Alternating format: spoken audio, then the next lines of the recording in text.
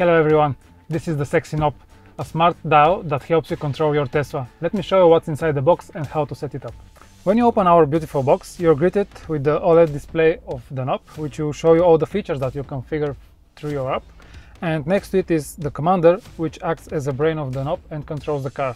You can see the installation videos in our channel for the front and the rear installation, depending on your car. So let's put this aside and show you what's also in the box underneath.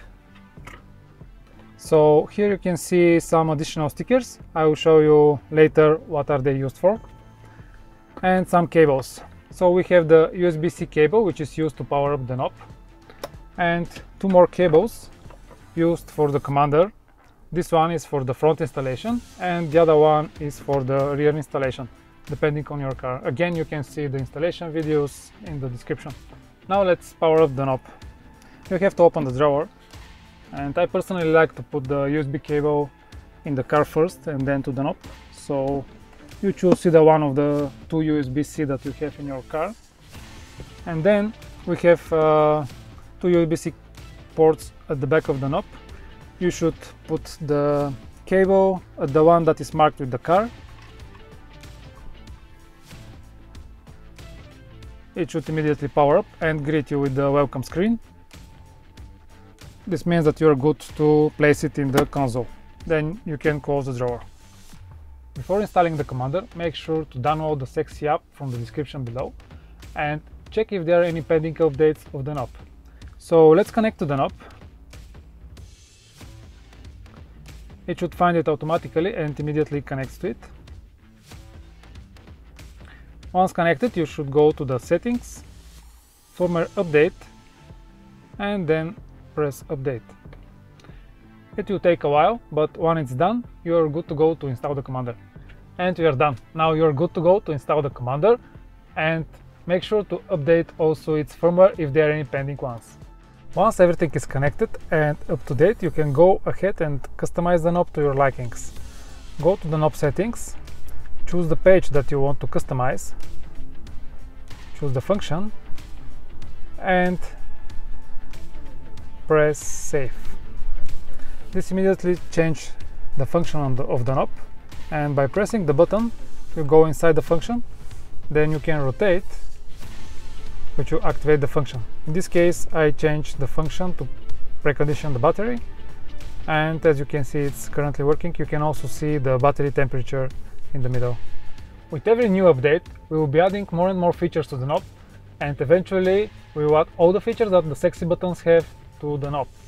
Soon we will add different settings for the knob behavior, like going back to the home screen. Currently you can go by pressing the knob down, but in the future we will also add an option to go back automatically. Even though there are 4 buttons around the knob itself acts as a button, and you can press it to activate different features.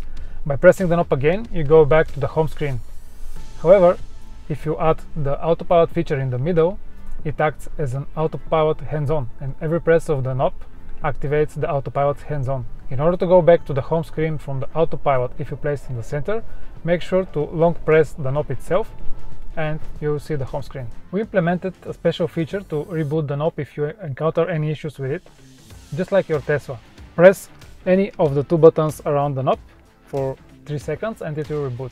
Remember, there were stickers inside the box. Let me show you what are they for. So this one can be placed at the back of the knob in order to hide the cheesy surface that it has, but it's optional, so you don't have to do it. The others are meant to level the knob inside your central console. With our tests we found out that different Teslas have different deviations in the central console, and that's why we give you an option to lift the knob if it's needed to fit perfectly in your car. The best part is that you don't have to worry about turning off the knob. The knob display and the light inside the compartment turns off immediately after you leave the vehicle. Last but not least, let me tell you about the second USB port at the back of the knob. It was meant to be used for fast charging, but we found that it's not working with some of the phones, and we had to turn off the display in order to not damage it.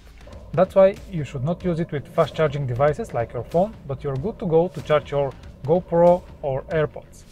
If by any chance you end up plugging a fast charging device, the display will turn off in order to protect it. Don't worry, everything is fine.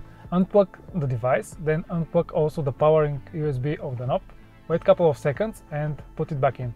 It will work as normal. Okay guys, we are sure you love this product and we can't wait to see all your different configurations. Make sure to subscribe to our channel and watch our next videos where I will show you different use cases and much more. Thank you for watching, see you in the next one.